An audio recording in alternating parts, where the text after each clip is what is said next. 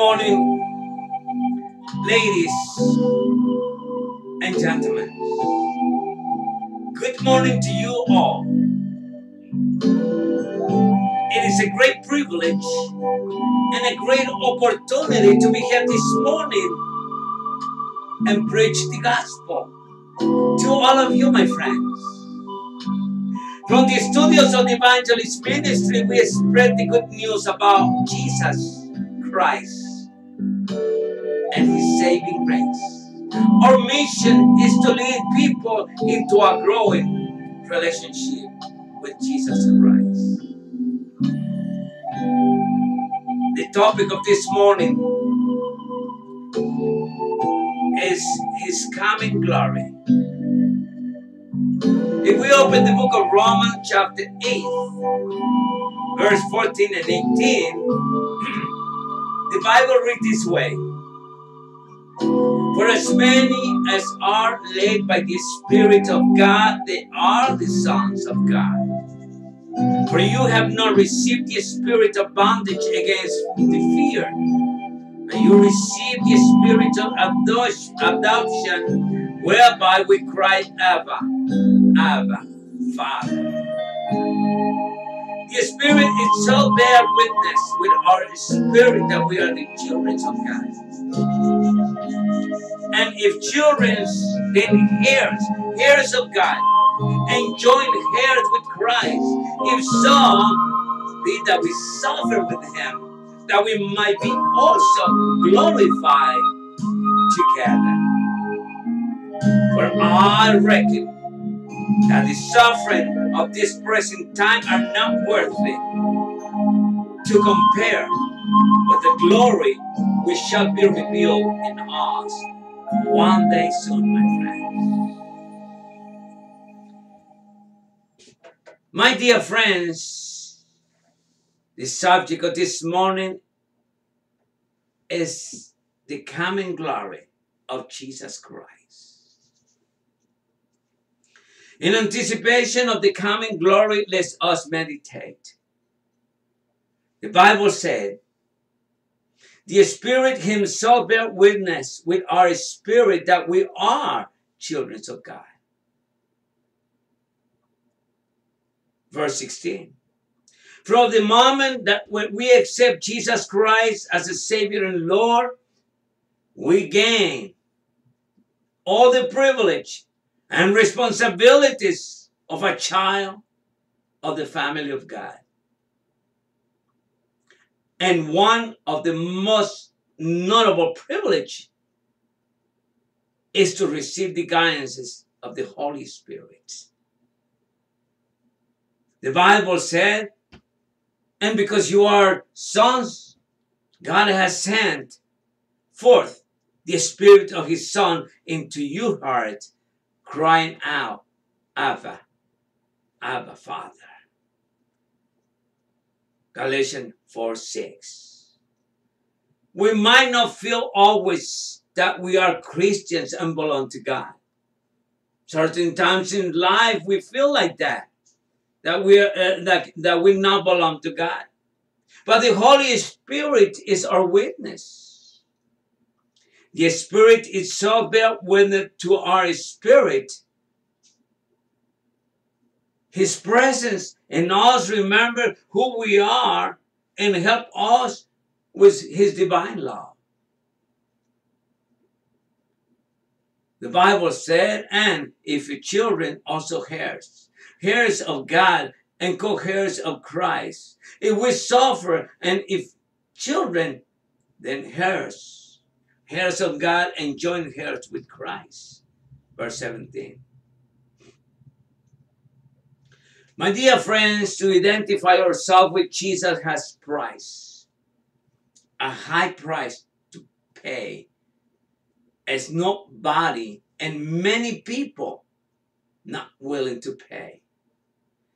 To identify ourselves with Jesus Christ has a price. To identify oneself as a Christian have a price, and many do not want to pay the price. Along with the great riches that this verse mentioned. But if we suffer together, Paul speaks of the sufferings that Christians will face. What kind of sufferings will they be? For the believers of the first century, there was a social and economic consequences. Many of them faced persecution and deaths. But what are the problems we face in this century, in the present time? We must also pay a price for following Christ. Because in many places in the world today, a lot of Christians face pressures, persecution, as severe as the first followers of Christ. What are the problems we face in this country as a Christian with all the comfort of this case? What do we really suffer in America? My friends, what are the problems we face in America as a Christian with all the comforts, all the luxury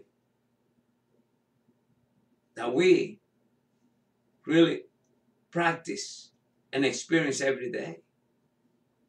Or imitate time, or limited time, or work hours, or social responsibilities, or business.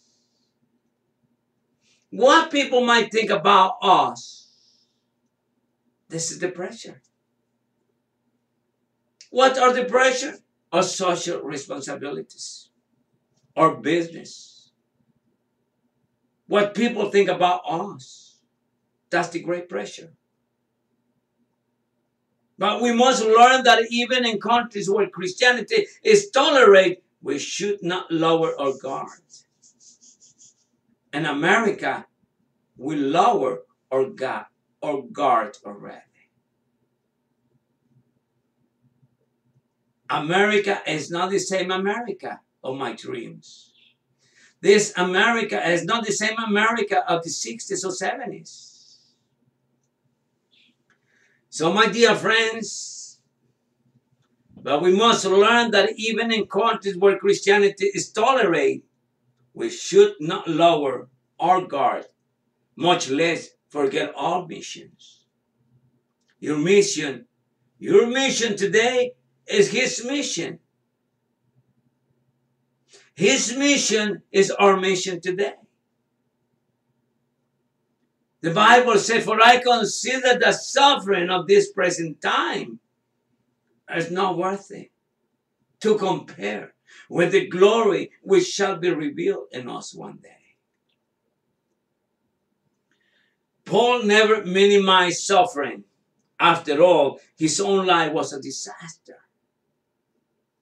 As much as beating, prison, his shipwreck in the ocean, attempted tumult, and especially his life has a chronic illness. What a mess. We might say in our words, what a mess in this man.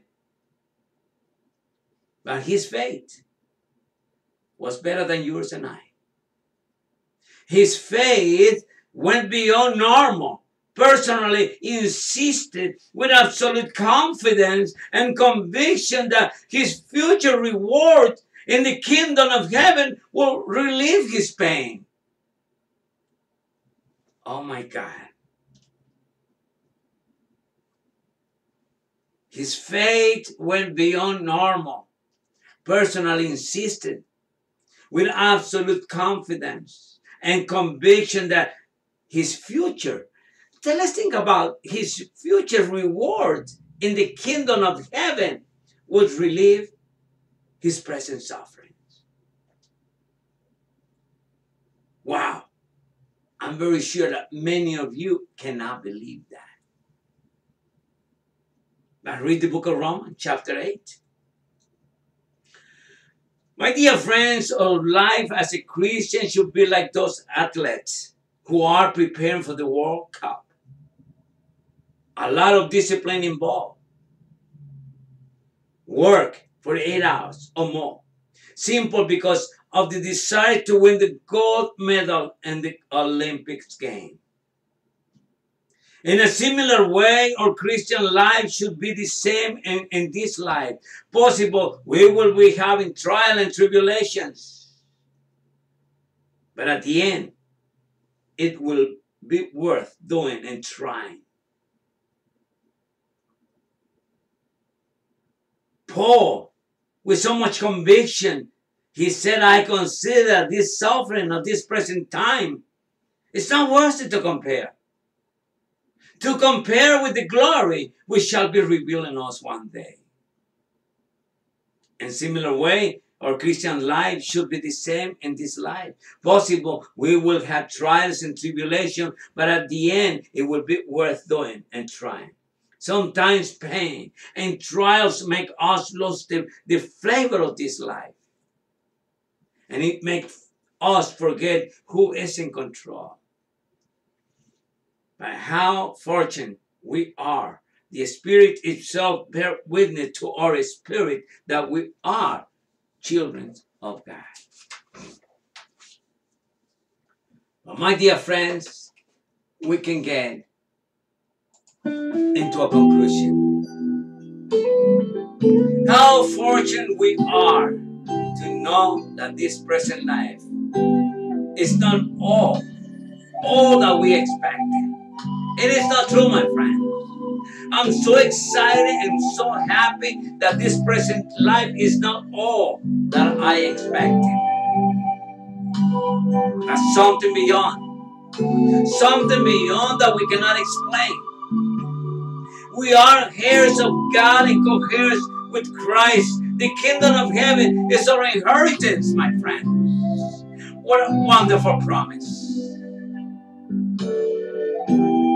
All learn and prefer to be in suffering with our Lord in his heart than to be without the Lord Jesus Christ in good health. Wow!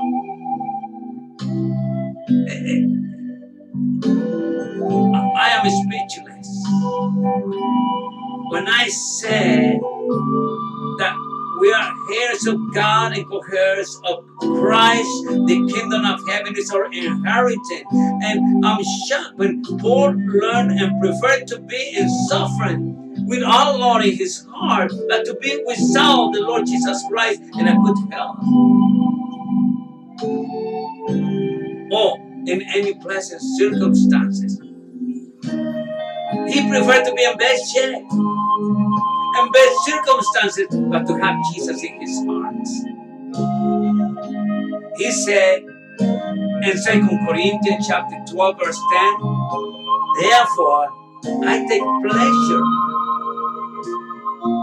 pleasure in infirmities, in reproach, in necessities, and persecution, in distress for Christ's sake. For when I'm weak, then am I strong. God bless you, my friends. God bless you for giving me the opportunity to be into your house this morning. God bless you and God bless